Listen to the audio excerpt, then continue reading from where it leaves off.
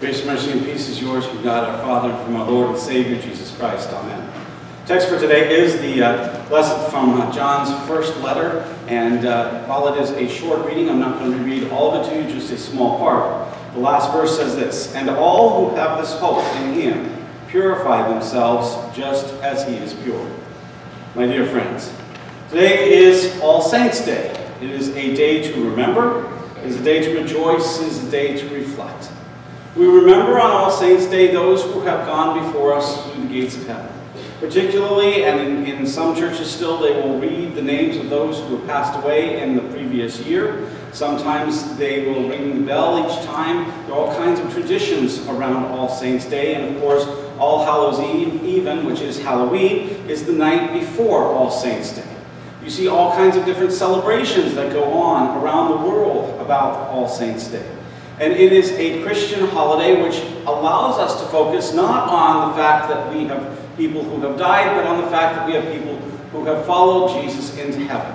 And that's why it is more than just a day to remember, and that remembrance is a happy remembrance. It is a day to rejoice. It is a day to rejoice that we know that people have followed Jesus into heaven, that we know that he has lavished us with love that makes us God's children. And that in that place, as God's children, we have been welcomed into the kingdom. And finally, then it is a day to reflect on who we are, a day to reflect on the fact that this is just part of our eternal life, and the fact that God is with us through all those different parts of life. And so we look at that today, and it's interesting because the three texts that we have, and when you get a chance, you can go home and read all three of them. The three texts are three that will show up frequently at funerals and or memorial services. You will hear these texts read. One is from the Revelation to St. John, where it talks about that end time, and it talks about people being welcomed into heaven, and especially gives us that verse that says there will be no more tears in people's eyes, and that all the pain and suffering will have been wiped away. That is a wonderful and positive text. And then you've got Jesus with the Beatitudes talking about blessed are those, and he talks in terms that clearly are about the now and the not yet, now on earth and the later in heaven. And so all of these texts are helpful for us as we talk to people about the loss of a loved one. And so they are naturally found on All Saints' Day. But I want to focus on three things that we can learn and look at in this letter from St. John. Three things that come up just in those few short verses. I know sometimes we have a reading that goes on very long. Sometimes we have something that's very short, and it may be difficult to think, well, why did we do something that short? It seemed like there wasn't much there. There are at least three things that we can focus on in this passage that I want us to touch on today. The first one is simply this: we are God's children. And that's tough for us. As I said to the children in the children's message, it is tough. We don't want to be called a baby. We don't want to be called a child. We don't want anybody making us feel like we're somehow less than we think we are. And so our brokenness, our sinful nature sort of grinds against this concept of being called a child. And yet, when we hear it in this context, when we understand that it's God's love that has done this for us, and that it is something that makes us special in the kingdom, it feels a whole lot better. But it's important to note that this is something not that we do, but it is something that God has done for us. It is not something that we can work toward or strive toward. And that's why this analogy, this picture of being God's children is perfect. Because you can't work to become somebody's child. You either are or you aren't. And in this case, God is saying that he has loved us so much that he's made us children even after we rebelled and tried to get away from God and harm God. God raised us up to this additional level, made us children of God, brothers and sisters in Christ. And so not by anything we did, but God does this. And so it's an amazing thing to see that there's nothing we can do, but God's love does these things for us. And we should, again, be able to remember and rejoice and reflect in that truth. But then there's a second piece I'd like to look at, and that's in that second verse that was read. It says, "Beloved, we are God's children now. What we will be has not yet been revealed. What we do know is this: when he is revealed, we will be like him, for we see him as he is." In other words, we're not quite yet sure what we're going to be, how we're going to be. what our bodies will be like, what we'll function like, all those different things. I remember growing up, they used to talk about the fact that, you know, angels have wings, because you see in the Bible descriptions of angels, and sometimes they have wings when they're in the court of the Lord, especially in the prophetic books of the Old Testament. And so the picture was always, when you get to heaven, you earn your wings, and we all get to fly. That seemed exciting to people, until you talk to people who don't like flying, and then it's kind of like, you know, it'd be kind of scary, you know? People who are afraid of heights, you know, didn't like that one. And somehow our discussion of that seems to have changed lately. We don't talk about that anymore. These are all images. Images to help us deal with the fact that John says what we will be has not yet been revealed. The image that I take the most comfort from is seeing Jesus, who can somehow appear among the disciples when he wasn't there before. Somehow he isn't bound by all the laws of physics and all the laws of this world, and has the ability to do things that we can't even begin to imagine. And I think if that's what it means, that's going to be kind of exciting. But I'll bet there's a whole lot more that's exciting than just that I could walk through walls, or I could do things that I didn't know how to do before. And so John's getting across this concept as well. That we may not understand what we're going to be like yet, but what we can understand and what we're told is we will be like Jesus. We will be like Jesus, who is without sin. We will be like Jesus, who doesn't have the pain and suffering of this world. We will be like Jesus, who lives in that purity and has given us that purity. And that's the last thing that says. It says we have this hope, this faith that purifies. And here's where the verse comes in. It says, and all who have this hope in him purify themselves just as he is pure. It is making clear to us that we have this hope, this faith, which is a gift from God, and that is what purifies us. But I got to tell you, this is the place in the passage where we also kind of get hung up and messed up and twisted around the axle with different thought processes, because it's really easy for us to read this verse and get it wrong.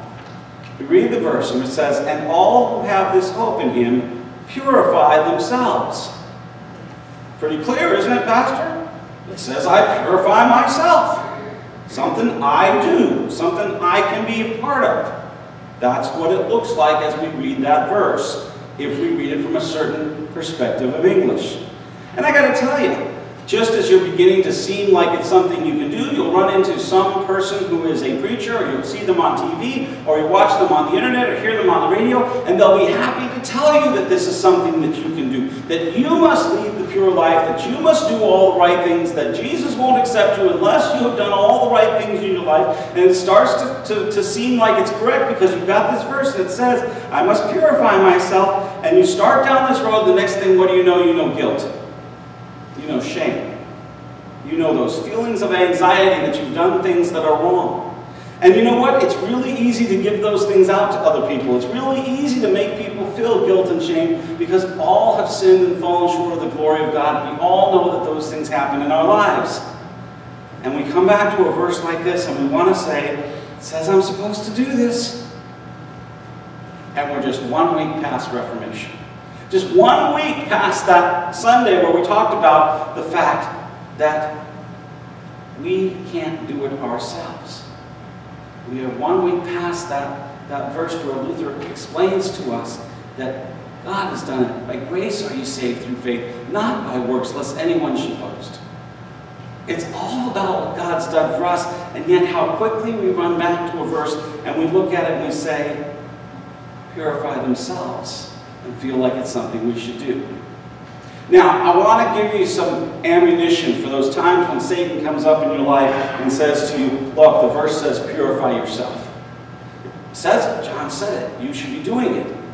And Satan will be quick to point those things out to you, my friends, because Satan sits on my doorstep, and when I think I'm doing pretty well, says, aren't you supposed to? And God says, already done for you. So here's the point. There are a couple of different ways that we can be very clear and understand what it is that John's saying. First of all, we contend, and the Bible tells us, that Scripture interprets Scripture. In other words, you can't have something in the Bible that says this and something else that says that and have there be a difference. Okay? God doesn't do that to us. He doesn't give us things that are in contradiction to one another. So when God says to us, through St. Paul, that By grace are you saved through faith, not by works, lest anyone should boast. When John earlier says to us, see what love the Father has given, that we should be called children of God, and that is what we are, it doesn't change 2 verses later. It doesn't change 2 books later. In other words, whatever we're reading into the text at that moment, we better look back and see what the rest of the Bible is saying. And the whole rest of the New Testament is saying that Jesus came and died for us and for our sins so that we would have forgiveness and we would have salvation. So why would we then turn things around in one verse and say we have to purify ourselves? That's not what the Bible does. But more than that, this is one of those places where it's kind of nice to get into the Greek and actually look at the verb and look at how it works and what the meaning is. And I'm going to tell you, first of all, that this is a word in the Greek that shows up only once in the Bible. So John uses a word that isn't used a whole bunch of other places in this form. It makes it a little bit tougher sometimes to know what he's getting at, okay? But what he seems to be getting at, when you look at the tense and you look at the mood, which we don't have mood in English, so that's kind of a weird thing to start talking about anyway. When you talk about the tense, it is a present tense active, which means it's going on right now. But the other part is the mood, which says that it is something that is a fact. It is not something that you're hoping to do. It is not something you're going to do in the future. It's something that's already done. And so once you catch that part, which is a nuance of a language we aren't speaking when we read it in English, then you understand that what John's saying is this has been done for you and continues to be done for you. You are purifying yourself because of the gift God has given you.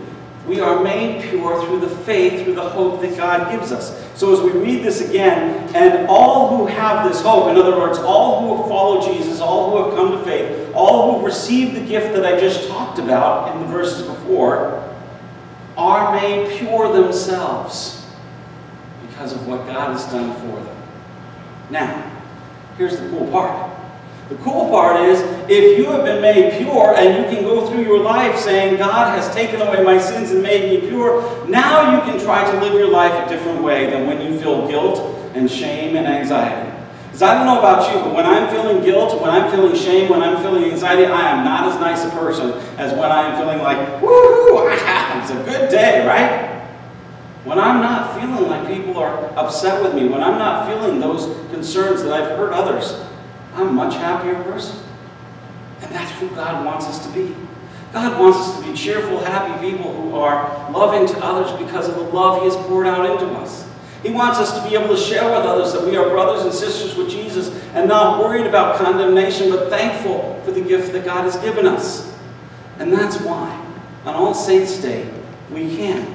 We can reflect, we can celebrate, rejoice, and we can remember.